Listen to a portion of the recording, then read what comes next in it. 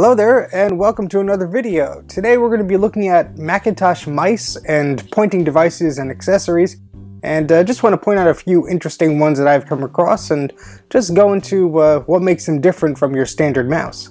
As you may know, Apple's Lisa and Macintosh personal computers with their point-and-click graphical user interface helped to change the landscape of personal computers in the early 1980s. This was made possible because of the mouse, a revolutionary interface device that allowed you to easily control the cursor on your screen. The concept of a mouse was so revolutionary that virtually every computer ended up having one. Even computers before the Lisa and the Macintosh would get mouse support in one way or another. The Apple II and the Commodore 64 are good examples of this. Now, Apple's mouse would become unique because it only had a single button. This worked well with the computer and its operating system and simplified the use of the device. But later on, other manufacturers would take a different route and introduce mice with multiple buttons. Later on, two-button mice became popular and pretty much dominated the industry. Apple was the only competitor out there that just kept their mouse simple with one button. This simplicity was sometimes mocked by competitors and those that wrote off the Macintosh line of computers and their loyal fan base.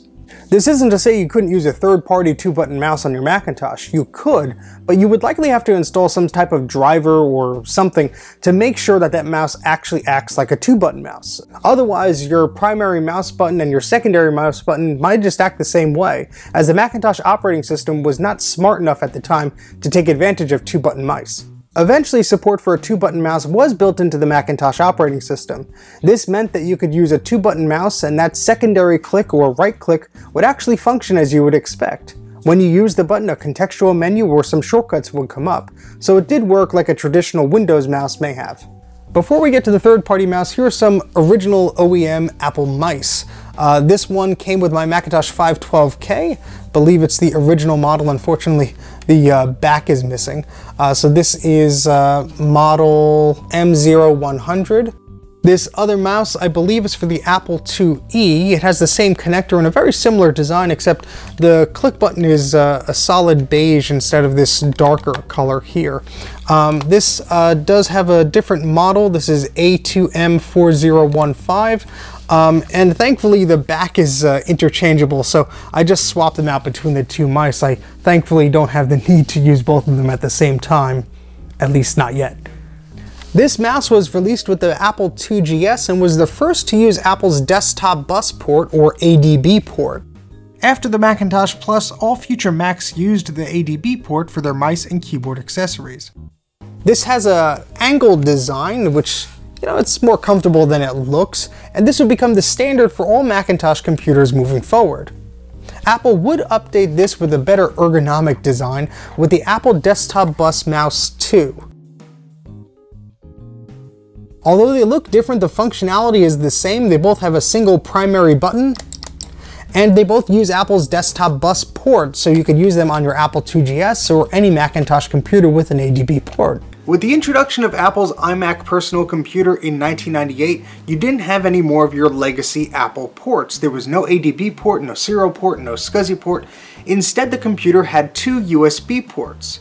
So therefore, Apple designed a brand new USB mouse just for the iMac. Here's a later model of the iMac mouse. This came with the Graphite DV model, and you could see that it's very small. If you compare it to an Apple Desktop Bus Mouse 2, you could see that the size is quite different. So people had a bit of trouble with this, I guess, if they were putting their entire hand over the mouse. But I guess, you're just supposed to hold it like this. And I don't know, it's not too bad. It is small, but I guess, this is just something you either like or you don't like. What's interesting is I believe this is a later revision of the mouse. It has a groove at the top up here, so you could sort of feel the mouse button a bit better. That's the design of it. It is not for everyone, but I don't know, I think they're kind of cool, but I wouldn't necessarily use it every day. In the year 2000, Apple released a brand new mouse, so if you weren't a fan of this model, you had the Apple Pro mouse to use. This was an interesting design as it was Apple's first optical mouse, so there was no ball to mess around with, and it actually had 3 different options of click sensitivity. So you could adjust this little wheel in the back to even be less sensitive or neutral or more sensitive. The story of this mouse's origin is interesting. Apparently, when Steve Jobs was reviewing preview mouse models for Macintosh computers, this prototype was developed, but it didn't have any buttons yet at the time. So apparently Steve Jobs saw this and said, "That's great, our mouse shouldn't have any buttons." And the designers just played along with it. So they were forced to sort of create this mouse to Steve Jobs' liking that had no buttons at all. When you click, you're actually moving the whole mouse down. As you can see, this area is actually moving.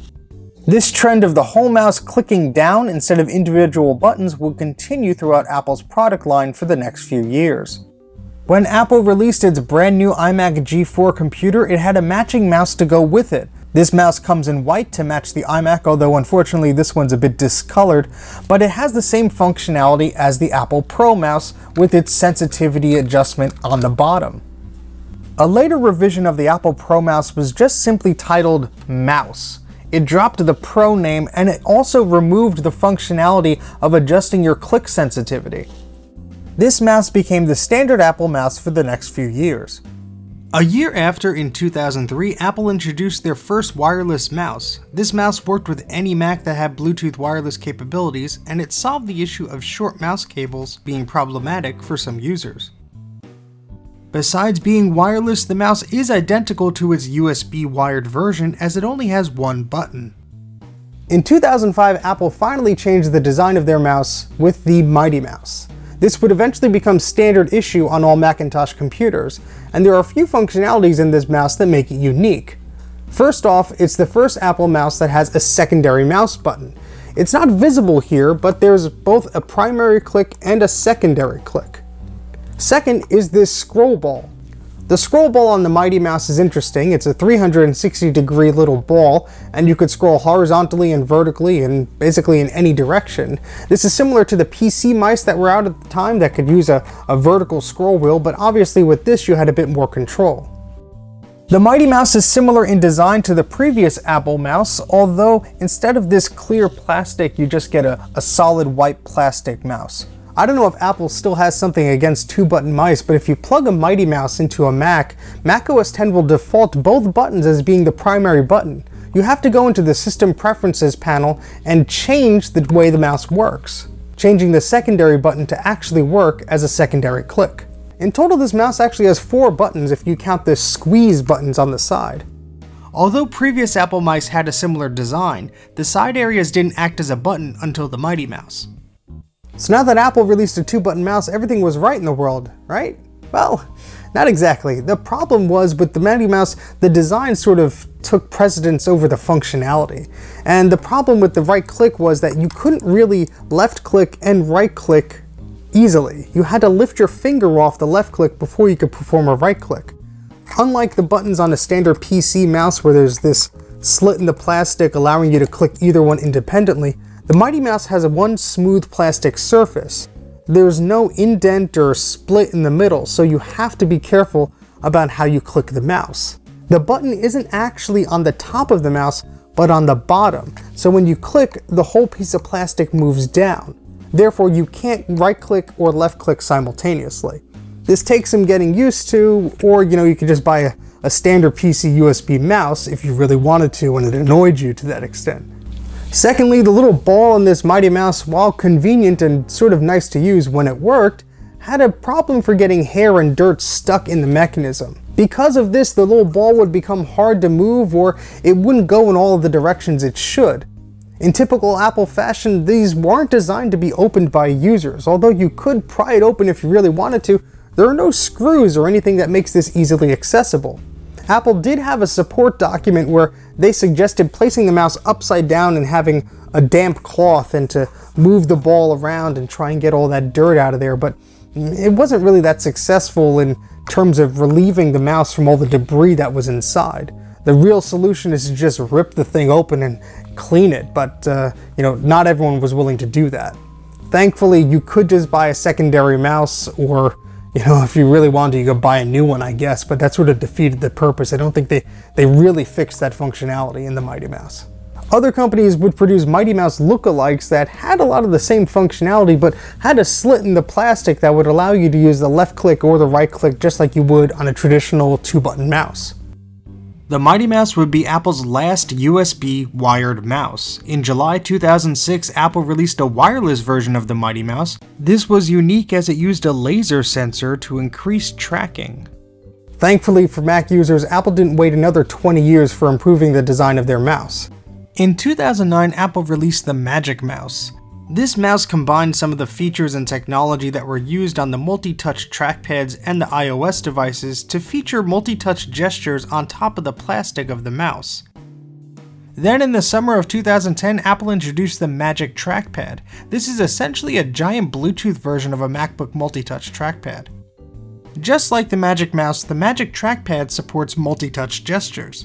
These include swiping through pages of a document or swiping through different windows of your computer, pinching and zooming, all that fun stuff. In fall of 2015, Apple updated both the Magic Mouse and the Magic Trackpad. They were redesigned slightly and now included built-in rechargeable batteries instead of AA batteries. These now charge via an iPhone Lightning cable which plugs into the USB port on your Mac. If you've only used a mouse provided by Apple, you may be missing out. Over the years, I've collected an array of Macintosh-compatible mice. Some are very unique in their approach, and some are rather simple, so let's take a look and see what makes them special. Except for the original Macintosh and Macintosh Plus computers, all of Apple's computers throughout the 1990s used a proprietary port for connecting keyboards and mice. This was the ADB or Apple Desktop Bus port. Although similarly looking enough to the PS2 port on a Windows computer, they are not compatible or interchangeable. Before the days of USB mice, it was pretty easy to mix up an ADB Apple Desktop Bus connector and a PC PS2 connector. They are both little mini DIN ports and they look pretty similar to the common individual. If you're not a tech-savvy person, you could easily mistake one for the other. Okay, so let's dive into some different mice. These are just the ones I have. It's certainly not all the different compatible Macintosh mice that were out there, but I think these are interesting, so let's have a look. The first non-Apple mouse I actually used was this MicroSpeed KidTrack. I got this for my birthday. I don't necessarily know if I asked for it, or I probably did, but it's basically an oversized trackball, but it's meant for children, as you can tell by the wonderful colors here. It has 3 buttons, a primary, another primary, and I think a hold and drag button here. It has this little Y connector that allows you to plug it into your Mac and plug something else through this little port, so you could plug a keyboard or something else through if your Macintosh only had one ADB port, and I guess if you weren't plugging this into your keyboard. It's quite big too. I mean, it's meant for kids, and I don't know, kids' hands are usually pretty small, but I guess it worked. I mean, I used it as a kid just fine without any issues. This was the first trackball I ever used, and I quite liked it. I don't have any problems with it. I did like to draw on the computer, and I would use a regular mouse, so this Y connector came in handy in case I wanted to just plug in a standard Apple mouse, because you could have them both plugged in at the same time. The second pointing device I want to show you is an Alps Glide Point. Yes, it's a little mini trackpad that's on a cable. You could plug this into your PowerBook that had a trackball, or your Macintosh desktop if you wanted to, and it gave you all the convenience of having a little trackpad. Now, I actually liked this. I had a PowerBook Duo which had a trackball mouse that was always getting stuck, so I thought this was awesome because a lot of the PowerBooks that were out at the time only had the little trackball mouse. And so this you could easily upgrade to a trackpad without the cost of buying a brand new PowerBook.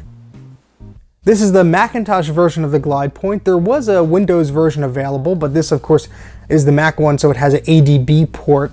This trackpad has 2 buttons, one on the right, one on the left, and a top little button that you could click to drag items just by holding one button and moving it across the screen. This would simulate holding down the mouse button without actually having to hold down the button. You have to remember that at this time, the Macintosh operating system still required you to hold down the mouse button fully when you were working on navigation menus and the menu bar and things like that. So you had to click and hold as you were scrolling down, and then you had to let go to make your selection. Years later on Mac OS 8, this was changed and you could just click and let go and you would still be in that menu. You wouldn't have to hold down that button. But having this little button and that functionality was very handy back in the day. In fact, this external trackpad is actually bigger than some of the trackpads that were included in Apple's PowerBooks. Then again, Apple's Magic Trackpad is, well, much larger. I actually still use this today. It takes up a lot less space than a mouse, and it's easy to just plug in and go, especially if you're just trying to service an old computer just to boot it up and get it to work. Now, these are relatively easy to find online, and they're pretty cheap. There's a few different models of them made. Just make sure if you're buying one of them that it is the Macintosh version, as Windows versions were available also. Next, we have another trackball, this time by Kensington. This is the Turbo Mouse, and it's pretty much a Macintosh trackball. It has two buttons here, a huge ball that you can move around, and it does have its own ADB cable, but it's detachable from the back. You have two ADB ports there, so you could plug in your keyboard or your mouse or whatever you want to use. It gives you the option of interchanging cables there, so if you don't like using a long cable or you like using a short cable, you have that option to swap them out. The software included with the trackball allows you to customize the buttons and what they do, as well as manage other settings. The next mouse I want to show you is a bit of an oddity. Which of these mice is not made by Apple? Could you guess? It's actually this one.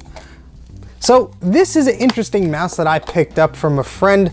He was selling a Macintosh TV, which is a black Macintosh Performa, and this mouse was included in the box of cables he gave me.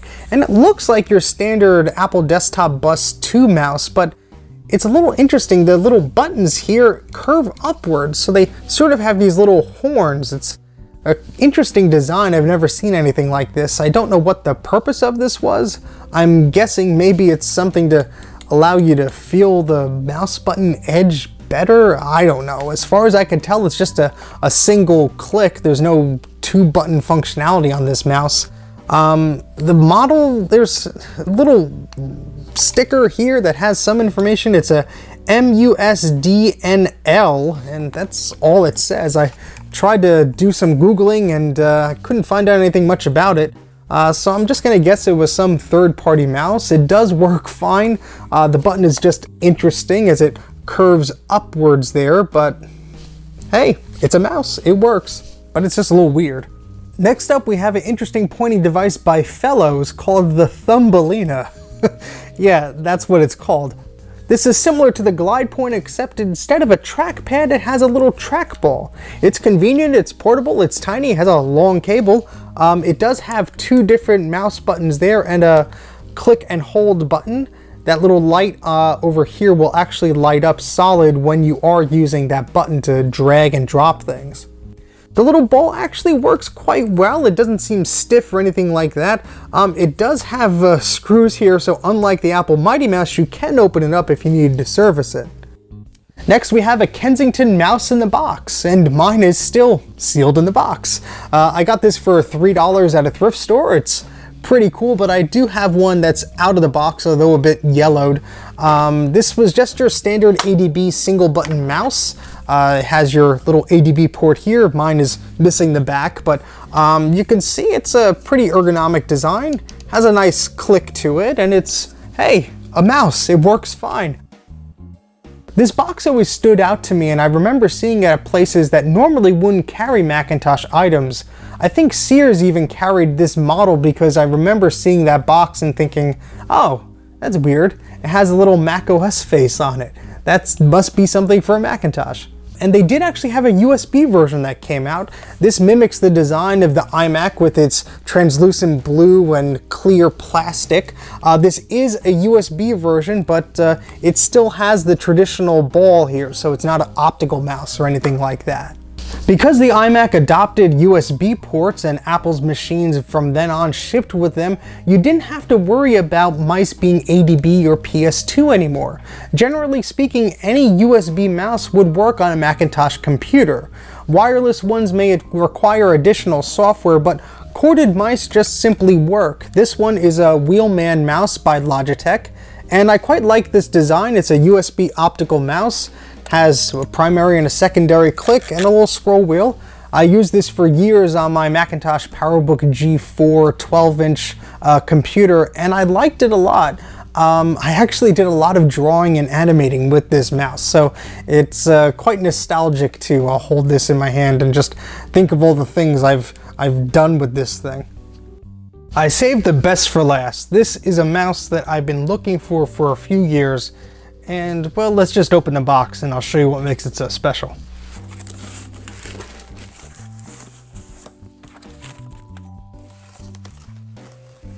This is the Kidz mouse by Logitech for Macintosh. I've been looking for this mouse for a few years. I remember seeing it when I was a kid. One of the school computers had it plugged into a Macintosh LC, and I thought the design was so interesting. It was a mouse that was a mouse. I thought it was really interesting that the wire for the mouse came out at the bottom rather than the top where the buttons were. Now this was actually released for Windows and Macintosh computers, so there are two different versions here. The one that comes in the blue box is made for the Macintosh, so that's easy to identify. Of course, this mouse is designed for children in mind, and it's small to allow it to fit in a child's hands. Although it does have two buttons, they are both single click or primary buttons, so there's no right click functionality here. Now it does say it has a special connector that allows you to use this Kidz mouse with your current mouse simultaneously. So now that I have this, let's open it up. I got this on eBay for $25, and I don't know, to me it's well worth it. I love this little thing.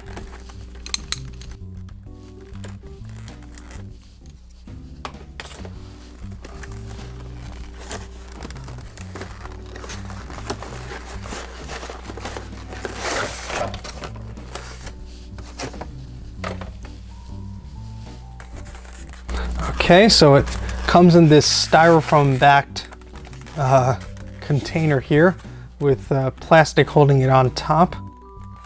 And we get some paperwork here too. Open this first. Awesome, a registration card. I won't fill this out, but maybe I'll photocopy it and send it in. Okay, how to get help. So there's a technical support hotline here we could call if we can't figure out how to use a mouse. I guess this folds out into a manual. I like the little Macintosh 2CI they use there. So let's see what we have to do. Check your package contents, connect the Kidz mouse to your keyboard, learn how to use and care for your Kidz mouse. Do you have to feed it? Registration card. Okay, so here's the little pass-through connector they talk about. So there's a little cap for it there, and you could plug in another keyboard or mouse right onto this. That's convenient. The Kidz mouse doesn't need a special pad or grid, just a clear desk space. And it gives you cleaning instructions, and it even has BBS and CompuServe instructions here. That's pretty cool. Ooh, a Logitech product catalog. Ha! Look at that Photoman digital camera. Oh, I love these things. This will be fun to look through later. Or now, actually. Ooh, Scan Man. Okay, there's a lot of scanning accessories here. Looks like some are color, some are black and white. Here we go, Mouse Man, Trackman, First Mouse, Kidz Mouse. Well, there's a lot of different mice here. It looks like only 3 of them are Macintosh compatible.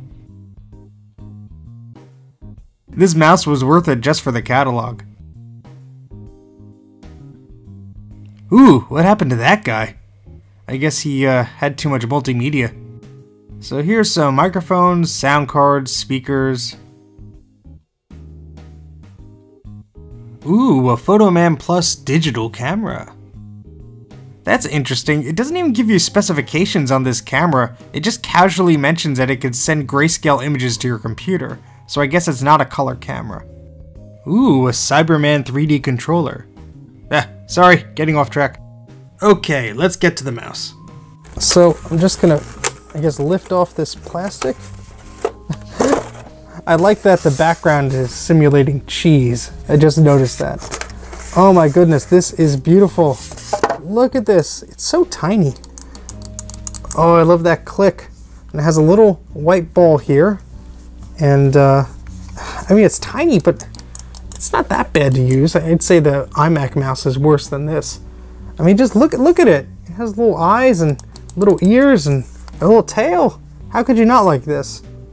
Okay, so All right, that's neat. So I guess to keep this wire from getting an odd spot, since it is at the bottom of the mouse, it is attached over here, so it can't get in the way. So I guess that's pretty convenient. So let's plug this in and give it a go.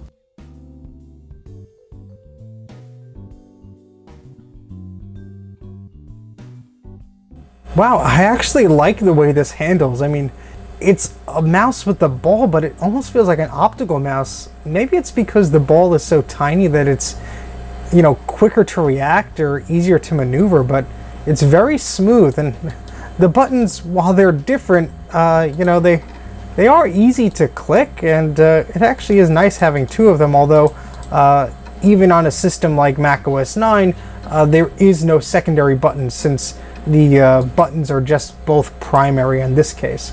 But it is still pretty cool. I'm still happy I got it. It was fun to actually use one. I don't even think I used the one that was in school. Although my hand is quite too big for it, I actually like the way it feels. You know, it's very interesting. I like the little ears, of course. I think those are pretty cool. And actually the wire being on the bottom does not bother me at all, especially since it's bound to the left like that.